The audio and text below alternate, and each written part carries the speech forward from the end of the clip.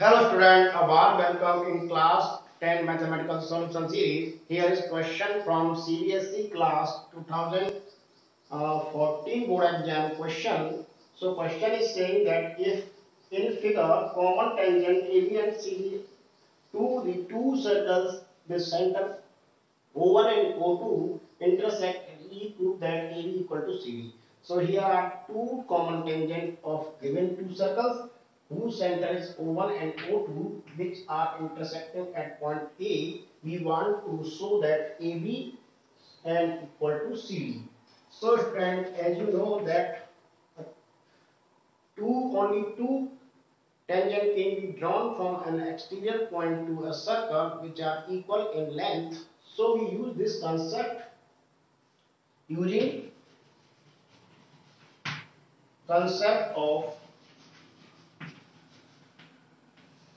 tangent, equal length of tangent, equal length of tangent from an external point. We take that EA equal to EC, this is C, and ED,